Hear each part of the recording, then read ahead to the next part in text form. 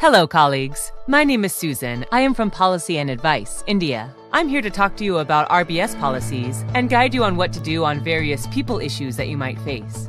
Today, we shall talk about one of our line managers who is presently facing a data loss prevention issue with one of his employees.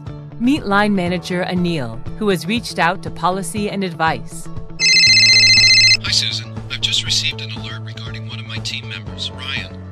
He sent an official email to his personal email ID. How should I handle this? Okay, Anil. Is he a new joiner or still under probation? No, Susan. He's not a new joiner. He's completed a year with RBS. Don't worry, Anil. Let us review the information on the alert email, as this could be a breach of RBS security policy. Did you check on what information was sent out? He sent across some project-related details to his personal ID. Okay, Anil. Did you check the classification of the documents? Yes, I have. It was classified as confidential and was a critical project-related document. Did you have a word with Ryan on this? Yes, he said that he had sent the documents to his personal ID for self-reading as he was working on a new project. He wasn't aware that he isn't supposed to send official documents to his personal email ID. Good that you have brought this to our attention, as this looks like an RBS security policy breach. Considering it was a critical project-related document classified as confidential, it is important that we assess the potential impact of the data loss. How do I do that? I'm not sure. Well, the impact assessment is about analyzing the actual or potential loss to RBS if this information gets misused by anyone outside RBS.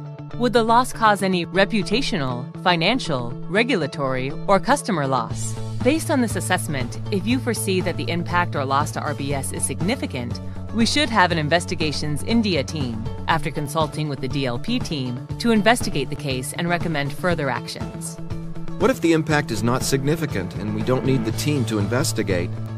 In that case, I would recommend you share your assessment of the loss with me to take the necessary actions as appropriate in lines with our policy. Okay, let me do this assessment and get back to you. In the meanwhile, I also suggest you to reiterate the data management policy to Ryan and your team so that this kind of situation isn't repeated. Ask Ryan to enroll for the DPL training modules to know more and to be cautious in the future.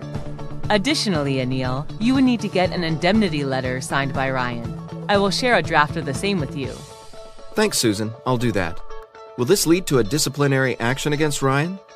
Anil, the disciplinary action will be taken based on the assessment of the impact and the intent. I want you to keep me posted on your findings. Sure.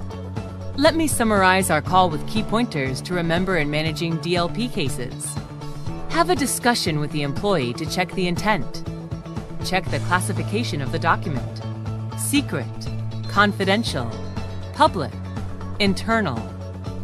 Assess the actual and the potential impact of the action.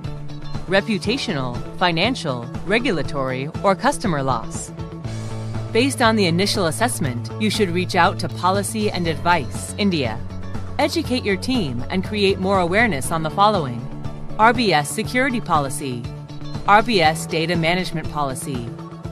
Keep the team managing the case informed on any developments. Lastly, get an indemnity letter signed by the employee.